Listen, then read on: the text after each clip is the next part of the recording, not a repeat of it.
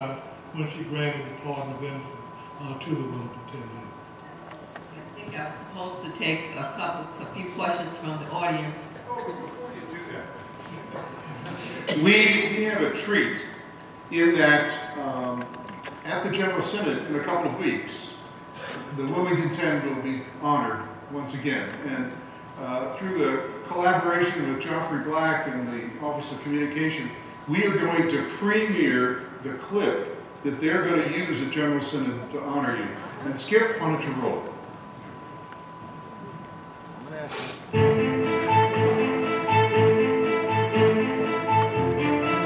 The Reverend Martin Luther King Jr. once said, "Every step toward the goal of justice requires sacrifice, suffering, and struggle."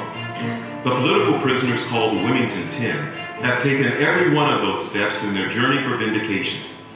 Now, after nearly 3 long decades, hundreds of hours in jail time, and over $1 million in defense funds, the Wilmington 10 finally got justice. The United Church of Christ stood by them every step of the way, and after years of protests, prayers, and appeals, the members of the Wilmington 10 received pardons of innocence.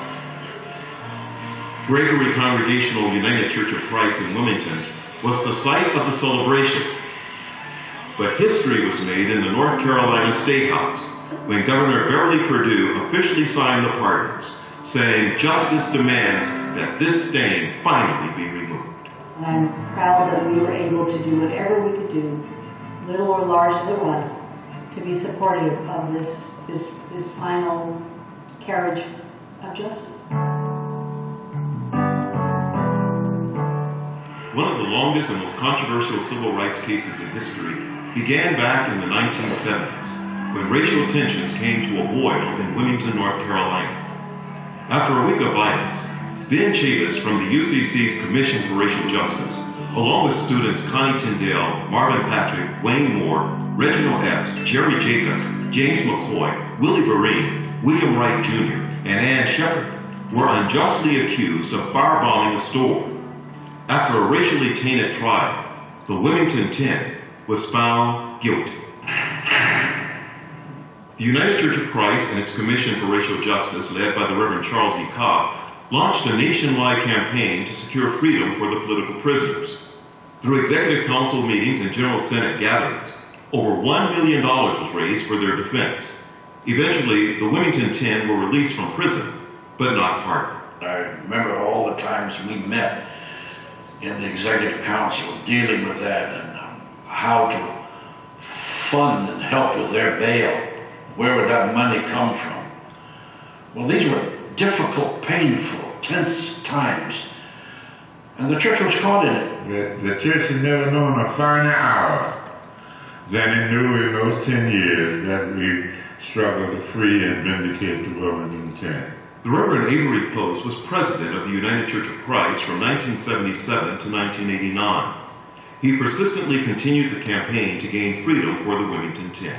The UCC, pursuing justice, went at it hard with legal assistance, with presence in the courts, prison visits, advocacy, demonstrations. But history itself will record this moment as groundbreaking. When Governor Perdue pardoned the Wilmington 10, it was not only a victory for the surviving political prisoners, but a major victory for the United Church of Christ, who worked so tirelessly for justice. I think that it's an encouragement in the end for us to continue to be the kind of church that we are. The pardons end a long, rocky journey for the Wilmington 10 and the United Church of Christ. But today, there are many more steps to go to support others who are still sacrificing, suffering, and struggling in their quest for fairness.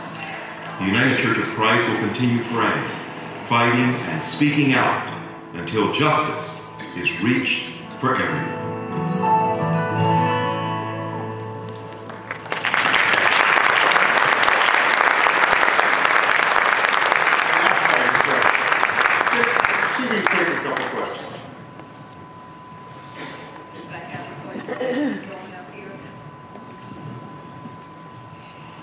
Okay, while people, come to the mic, please.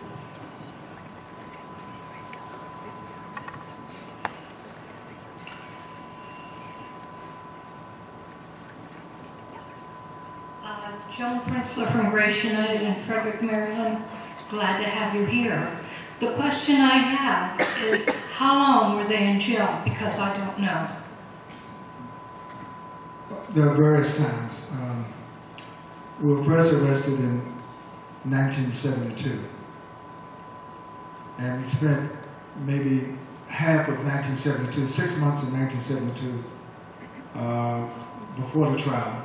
And then we spent another 4 months. So I would say maybe 8 months out of 1972. Then we would, after our convictions, we had to get another bail,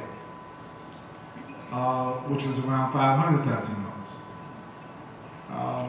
And the General Senate in St. Louis in 1973 voted to put $450,000. We had gotten 50, so we needed 450 more. And we got out on bail again. Then our appeals went through the North Carolina Appellate Courts, North Carolina Supreme Court, 4th Circuit U.S. Court of Appeals, all the way to the United States Supreme Court. In January of 1976, the United States Supreme Court denied our writ of certiorari. It means we petitioned to be heard. The U.S. Supreme Court refused to hear us. So that means we had to start actively serving sentences again. So all of 1976 we were in prison, 77, 78, through most of 1979. I spent the longest time, almost 5 years. The others spent 3 to 4 years. Ms.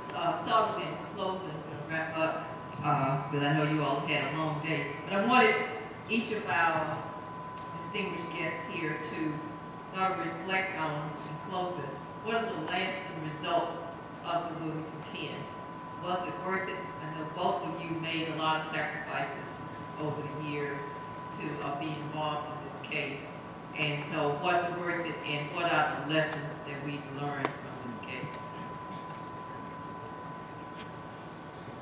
Well, I think the most important lesson to me is that a church can make a difference. A church that is committed to justice can see justice achieved. Having said that, I'm well aware that once achieved, it's not over, because it becomes a continual struggle to be able to maintain that, and that's the kind of thing that we see in North Carolina today. The issues raised in the Wilmington 10 case, dealing with prosecutorial misconduct, dealing with discrimination in jury selections, dealing with judicial misconduct, all of the legal issues, the hiding of evidence and the refusal to turn over evidence that would have helped the defense present its case appropriately in court, are still present in North Carolina and in other states. And that is one of the continuing issues that we deal with in North Carolina. I do appellate criminal work all the time, and these same issues come up time and time and time again. So I think that the commitment that you made to get involved in this fight for justice led us to the Wilmington 10 and the 40-year struggle to vindicate them. But the struggle for justice is larger than just them. And you make an important contribution when you put your voice on the line, such that other churches and other individuals will see that someone is standing up, therefore I need to stand up and make the same type of witness that they've made. And for that, I thank the United Church of Christ for all that it has done, all that it is now doing, and all that it will do in the future. Thank you.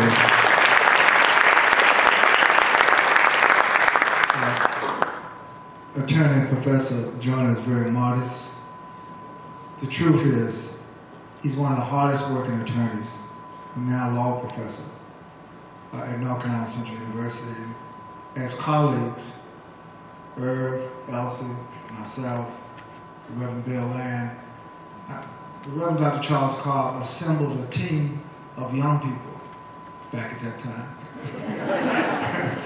who were eager and energetic, excited. You have to understand, our world was changing in the 1960s. It was a time of change. But it was also a time of war. You know, the Vietnam War polarized many communities. And as the United Church of Christ also at the time became a peace church. So the legacy of struggle, I think, I'm so proud of. I think the Wilmington 10 is a badge of honor, not just for the 10 of us and our families, but for the church at large.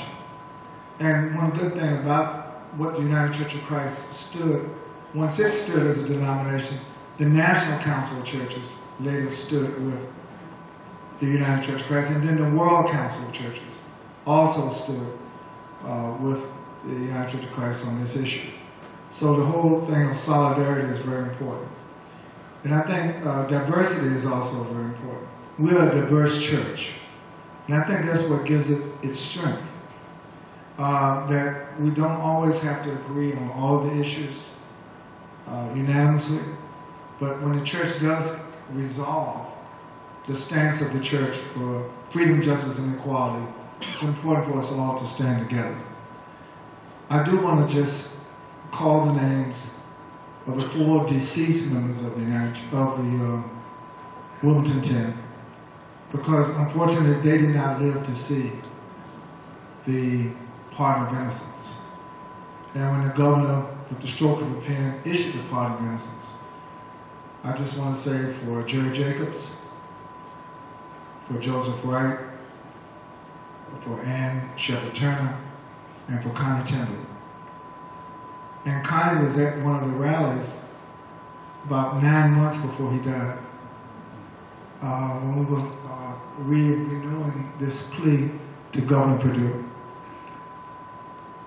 A month or so ago, I was on a panel with Governor Perdue. I had a chance to thank her personally. You have to understand that it was a courageous move for the first female governor of North Carolina, Southern governor. And I don't think she'll mind me telling you, she received death threats because of issuing the pardon of innocence to the Wilmington 10. So in 2013, as Irv has said, we not only must be vigilant, but we must be forthright. We should continue to push for equal education for all of God's children. We have to stand for what is right in the world in which we live, which is changing. And I think that the challenges of the past sometimes may be greater today or even less today. But the point is, we should always renew our faith in ways that make a difference in the lives of people in real time. I am so thankful, again, to all of you. And all of our families are very thankful. The children of the Wilmington 10, which we have not talked about, were impacted. It was just not us locked up in prison. Those of us that had children and loved ones were all also very severely impacted. So this is a time of celebration, it's a time of healing, but I would close as a time of reaffirmation that we practice our faith. We don't only preach our faith, we practice our faith in ways that make the difference in the lives of all of God's people. Thank you, United Church of Christ.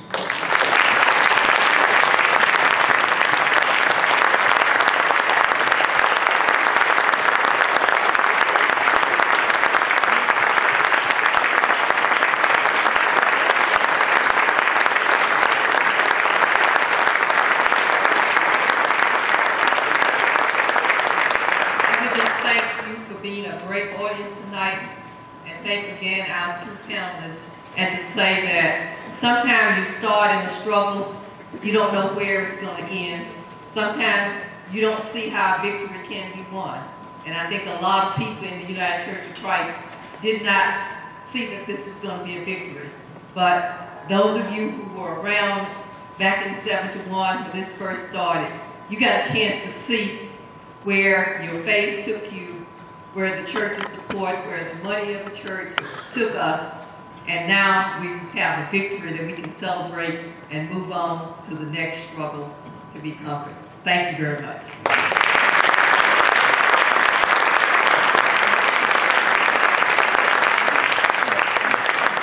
Wait, right, yeah. The annual meeting is familiar that when special company comes, they get gifts. And usually the president presents these, but I'm taking liberties in presenting them. Because it also affords me the opportunity to go behind you and to present to each of you, maybe,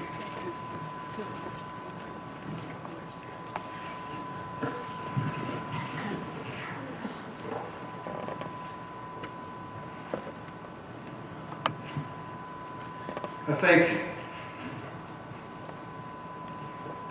I wanted it to say, pardon our justice.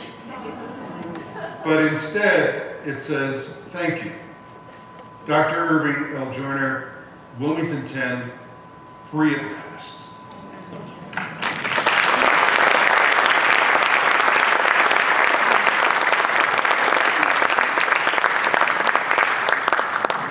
And guess what?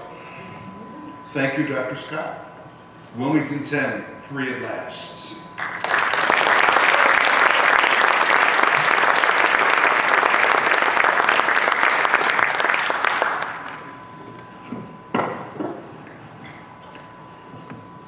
And of course, there's a third one. For Dr. Benjamin Chase.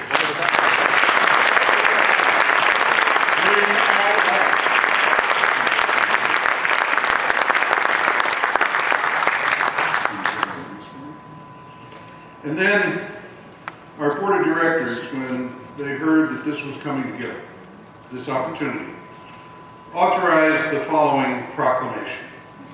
And our new moderator, Alex Fischio, is principally responsible for the authorship. The Central Atlantic Conference, United Church of Christ, Wilmington 10 Proclamation. Whereas the Central Atlantic Conference of the United Church of Christ, UCC, is called to be a prophetic church that acts in word and deed against injustice anywhere and stands in solidarity with its victims everywhere. And whereas in 1971, 10 young civil rights activists, led by Benjamin Chavis, a leader of the UCC's Commission for Racial Justice, were illegally tried, unjustly convicted, and harshly sentenced, while non-violently working for social justice and racial harmony in Wilmington, North Carolina. And whereas those individuals, collectively known as the Wilmington 10, have now been declared fully pardoned and exonerated and may rightfully seek to be compensated by the state for their incarcerations. Whereas members of the Wilmington 10 have refused to seek revenge or wallow in self-pity despite this extraordinary injustice, but have responded creatively and constructively by establishing the Wilmington 10 Foundation for Social Justice, whose primary mission is founded on behalf of the dignity of all people, and whose primary goal is to provide a vehicle for education, rehabilitation, and training to aid in the healing of wounds inflicted during the many battles against injustice.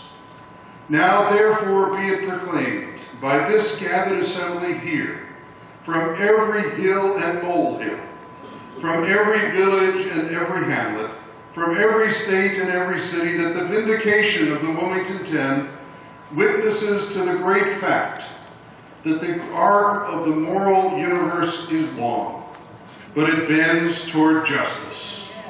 And that insofar as its members are now truly free at last, thank God Almighty, free at last, this day in June shall hereafter be known and celebrated throughout the Central Atlantic Conference as the Wilmington 10 Day. Signed by me.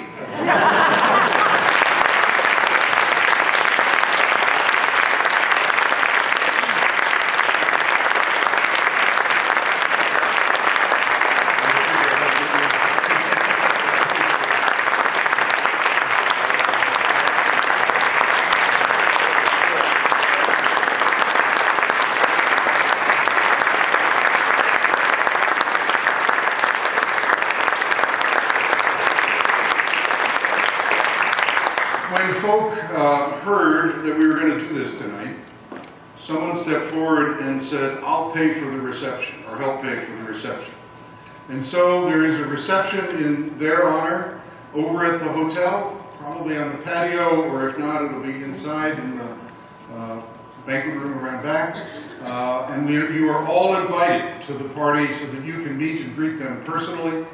And we thought we would close out our evening by inviting Bradley Thomas, our president, to lead us in singing Amazing Grace.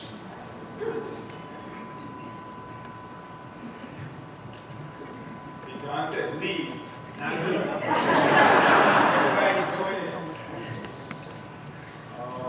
Amazing grace, how sweet the sound that saved a wretch like me.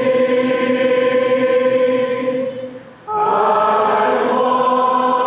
once was lost, but now am found.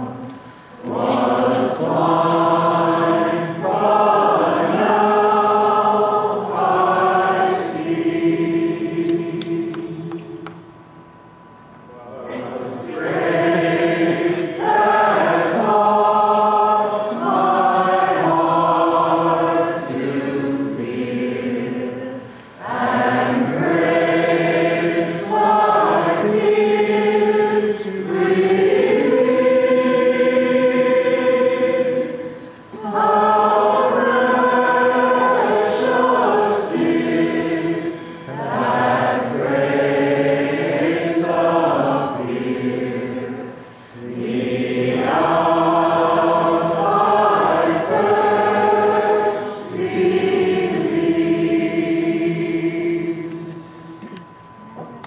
Go in peace. Too late.